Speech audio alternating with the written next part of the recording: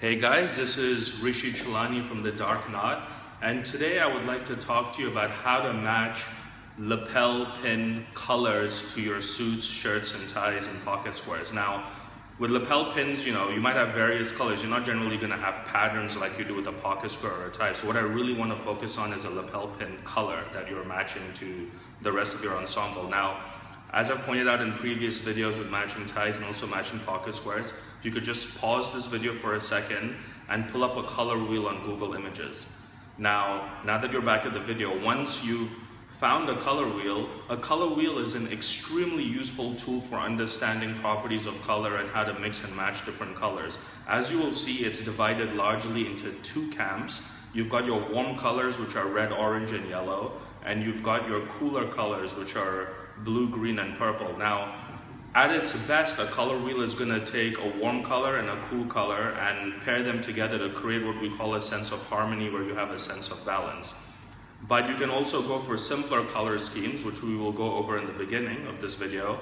So you can go with simpler color schemes where you're not taking a warm and a cool color, for those of you who are just starting to experiment with color, and then you can work your way up to color schemes where you're really going to get that vibrant color contrast between a warm and a cool color.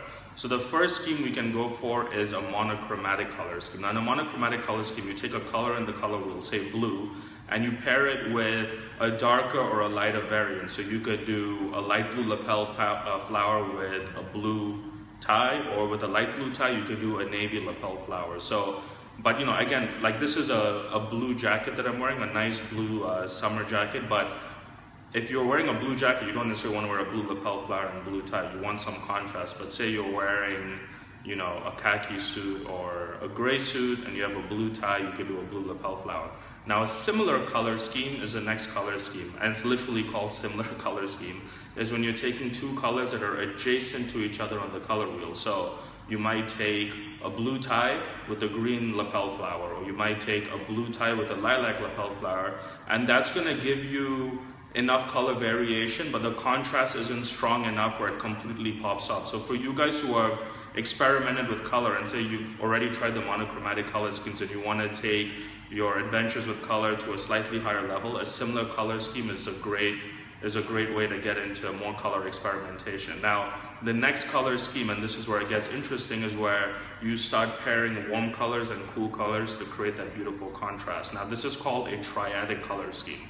So what is a triadic color scheme? It's, as the name implies, it's a color scheme formed by drawing a triangle within the color wheel. So an equilateral triangle will have blue, red, and yellow, and another one will have purple, green, and orange. Now, that's generally a more bold color scheme, so let's stick with blue, red, and yellow for now. Again, you could go with a blue tie and say a red lapel flower. Now what's burgundy? Burgundy at the end of the day is a shade of red, which means it's red mixed with black. A tint of red will be red mixed with white, which is going to give you pink. So here we have burgundy, which is a shade of red, a darker variant of red, right? Which is part of that triadic color scheme with blue and yellow, going really well with this blue tie. Here you have pink in here, which means the tie designers have obviously thought about color schemes as well, because pink is a lighter variant of red. So you have pink with the blue in the tie. I have a lilac lapel pocket square here, which is part of a similar color scheme. And then I have a burgundy lapel flower, which is part of the triadic color scheme. So it all goes really well together.